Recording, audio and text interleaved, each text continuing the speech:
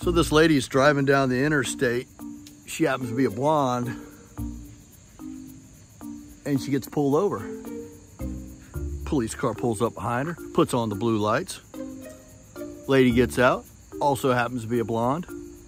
Got her little uniform on there, and she walks up to the window and she says, "I'd like to see your driver's license and registration, please."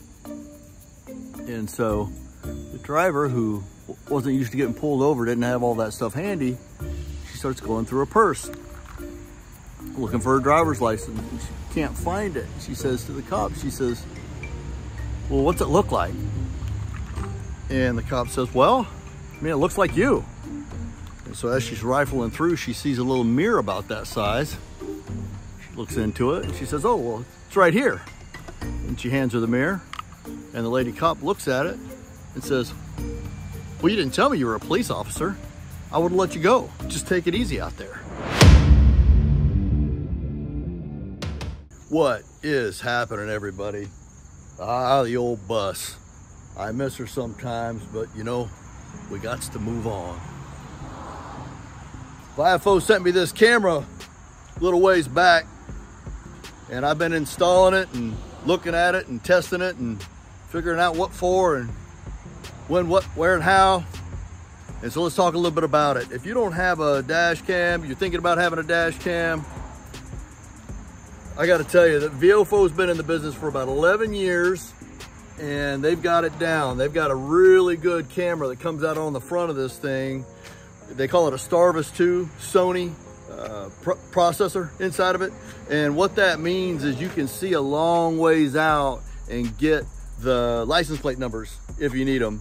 It's the best in class that I could find in the research that I did of any of the dash cams in that regard. Now this Starvis 2 is this VIOFO is a A139. It comes with 2 channels, which means a front camera and a rear camera. So you got your front camera right here. The state of Maryland wants me to come no further than 5 inches down from the top of the glass, and that's the only real estate they'll give me to put that thing, which is fine with me. I put it near the center. I make it so I can move the mirror around without bumping into it.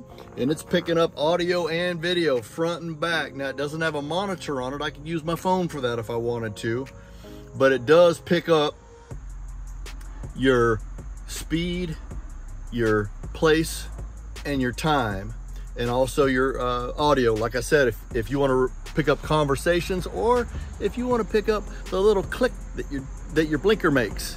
If that becomes an issue, you get pulled over for not using your blinker when you know you did, well, that camera is going to have that thing clicking, and it's going to show exactly where it started with the coordinates. So it's just a way to have something have your back, and it's going to be keeping a closer eye on you than that lady across the street in the neighborhood that's always looking in her drapes and picking out and seeing what's going on. So I've been driving around with it and checking out what it can do, and I'm pretty impressed with both the picture quality and the fact that it's on all the time. Now, you've got 2 different installations. In my case, I made mine on all the time. It comes with a cord, a USB cord. You just plug it in, wire the wire from the camera up here, around maybe over the sun visor and down into the molding, the column here. They give you a little plastic molding tool to do that with. And anytime you turn the key on, it comes on. When you turn the key off, it goes off. But what if you want to record a little bit longer than that? You can get a hardwire installation kit, which is what I had. And I hardwired mine in, and it's got a little gadget on it that you can set like a dip switch as to where you want, how much power you want your battery to have before it just shuts off. It's not going to run your battery down. Let's say that you're parked for a long period of time where you don't start your battery, or you don't start your car, but it's pulling on the battery. Well, I set mine to 11.8 volts is what I put mine at, and it would still start, and the vehicle will still start with that. But I went ahead and took it a step further and installed, you know me, I can't leave stuff alone. I installed some Coach batteries. So I've got 200 amp hours that get charged when the engine's running, and it's never going to run out of power. But if you don't want to go that route, it was pretty straightforward. There's instructions on how to do it. But if you don't want to go that route, you can just plug the USB line in and it just comes on when the key's on and turns off when it's off, and you've always got that thing recording. Now let's talk about recording. I've always wondered, if you have a dash cam filming all the time, how long does the card take before it loops back? Well, with this one, it's got the Starvis 2 high quality processor in it, so the more picture quality, the shorter the life of the memory card is going to be before it re-loops. And on this one, with just the one front camera, you're going to get about 11.2 hours before it goes ahead and re-loops. If you add that second camera in there, it only adds an hour.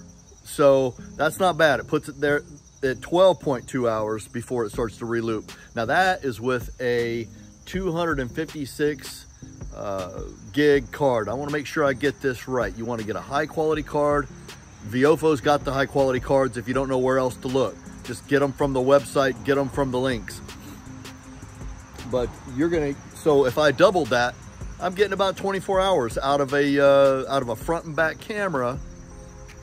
And I'll put the charts up so you can pause it and take a look at those charts, which gives you a day to see if anything's fishy and you want to go back and revisit something on the camera system. But remember, you've also got the bump technology. So if somebody bumps this vehicle while I'm away from it, the camera will automatically save that part out and not re-loop over it. It's got a button right here that you can press, a little yellow button, that when you press that button, look,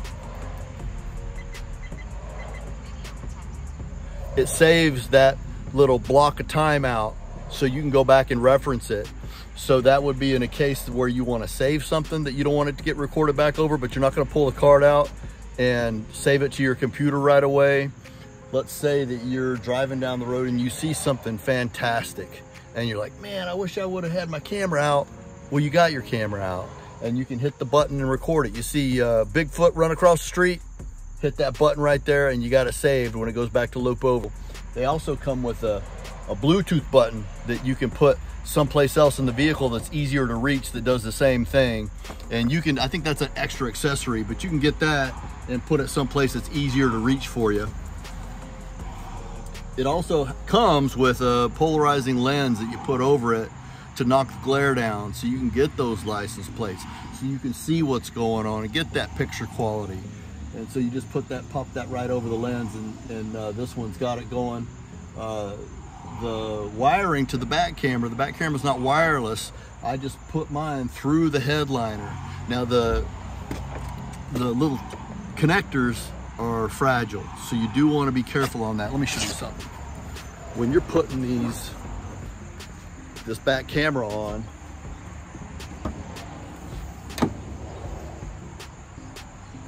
you want to make sure that you don't run the wire. See how I ran the wire in and it's going and it's all nice and clean, and I gave myself enough wire to go to the camera. Where is the camera right now? We'll talk about that in a second.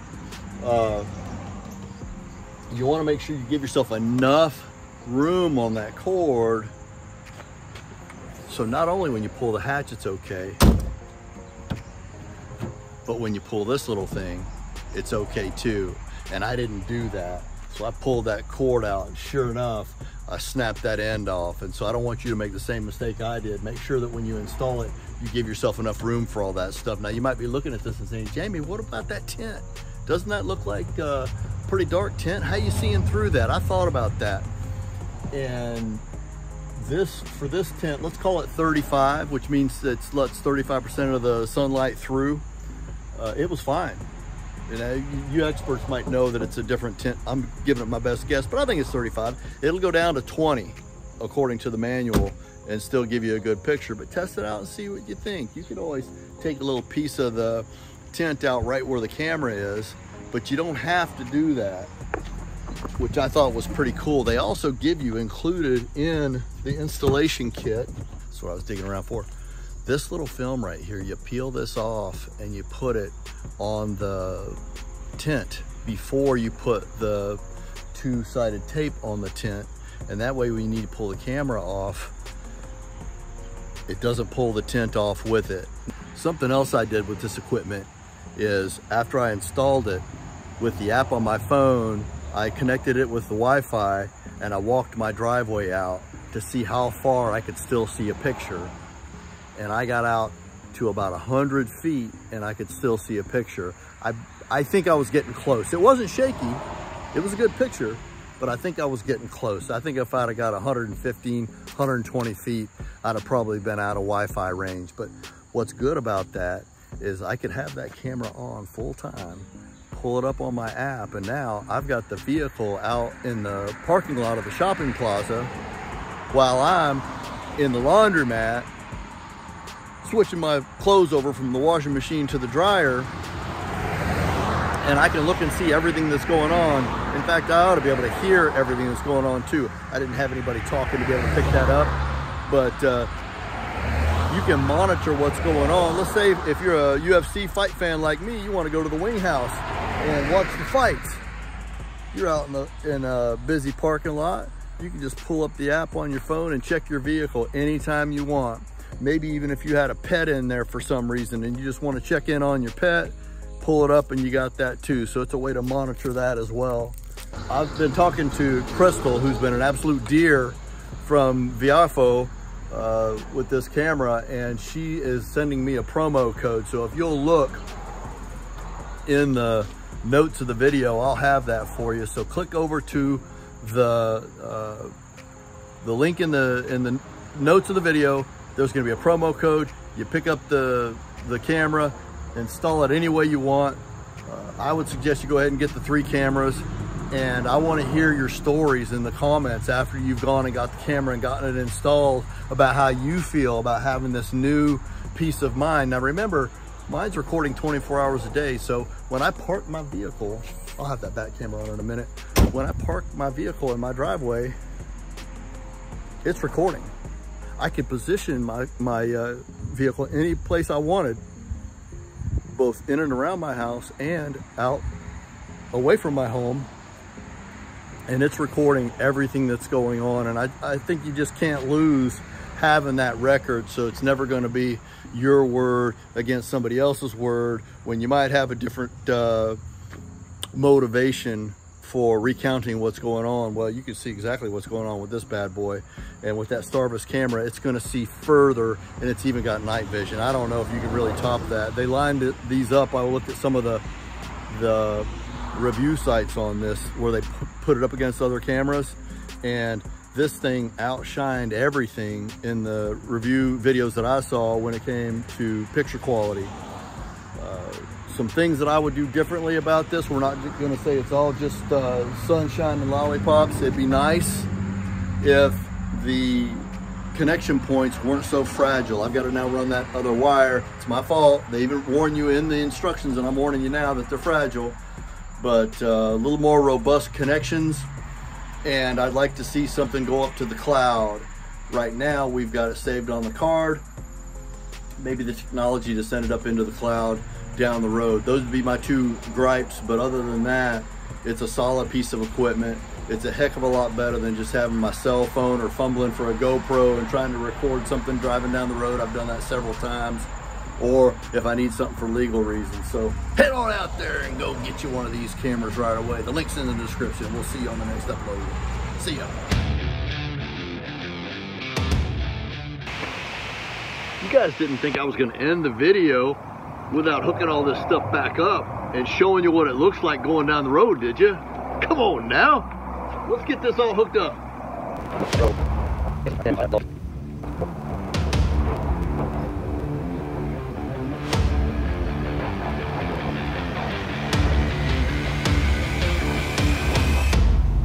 Really, we got to just ask ourselves, knowing this technology is available, would we not want to have it on hand?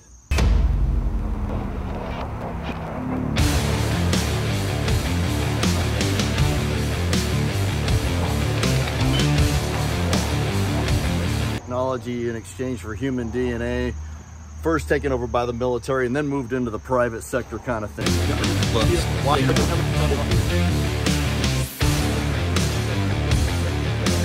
Roger that, nest sitter. The password is...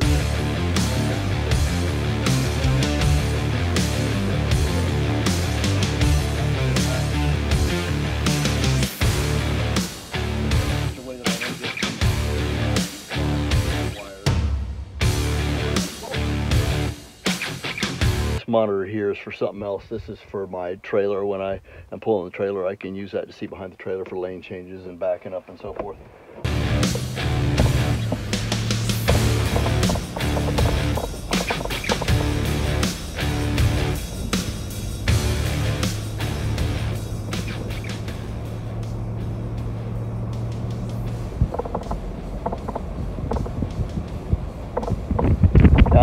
If I want to, I can pull up I have an old phone, I can pull it up, and I've got the app on it. That's what I'm filming with right now, is my old phone.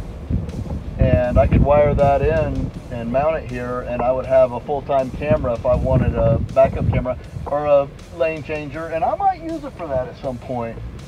Let's go ahead and stretch your legs out a little bit. First ride with me in the Yukon. Windows up.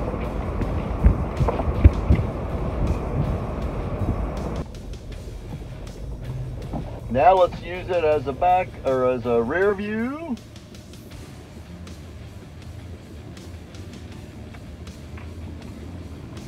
Now we're in full-time rear view.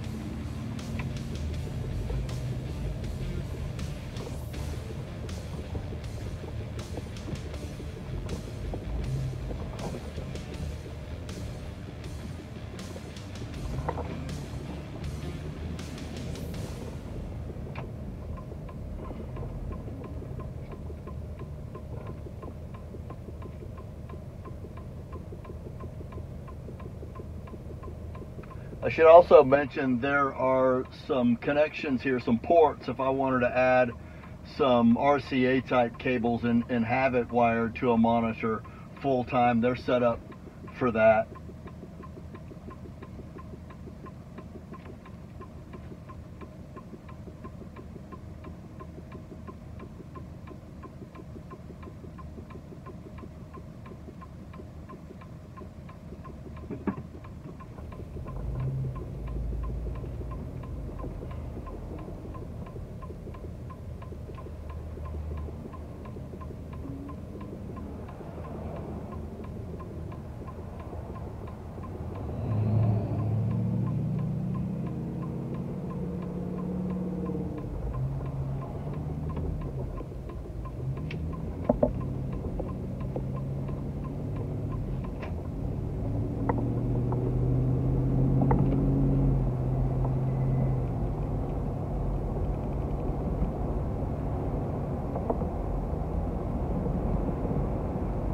This is going to be awesome having this all the time. I feel like I got special forces with me riding along everywhere I go.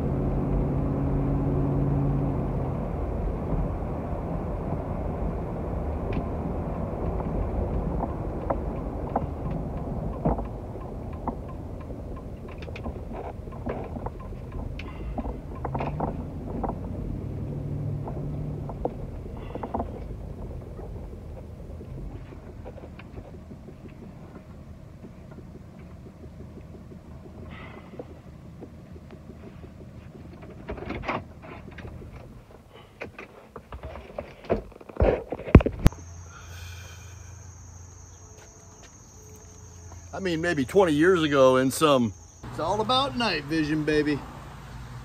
Oh yeah. That's not important to the story.